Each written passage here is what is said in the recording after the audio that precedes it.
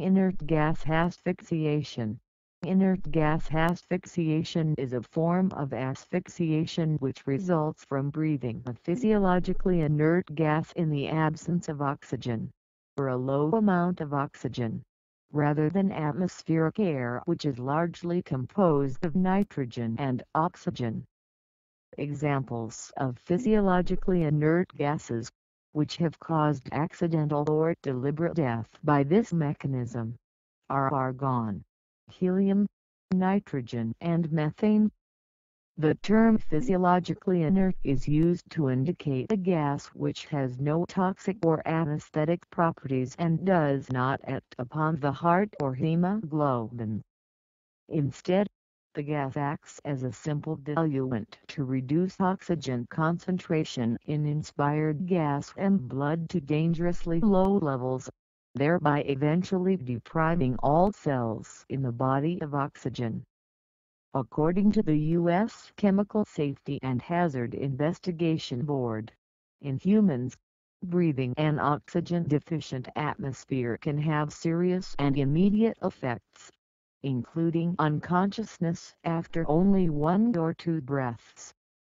The exposed person has no warning and cannot sense that the oxygen level is too low.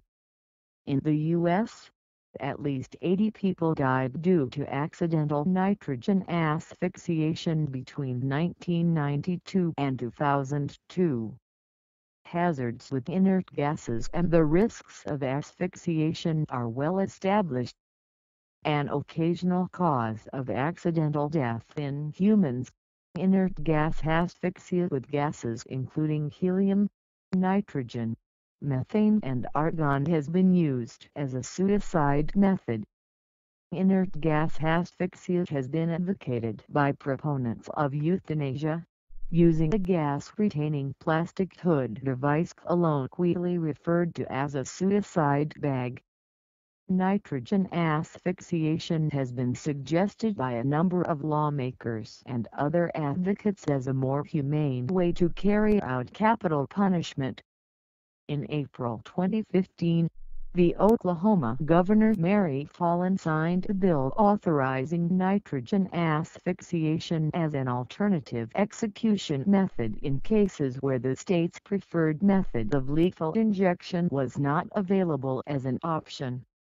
In March 2018, Oklahoma Attorney General Mike Hunter and Corrections Director Joe Albaugh announced a switch to nitrogen gas as the primary method of execution.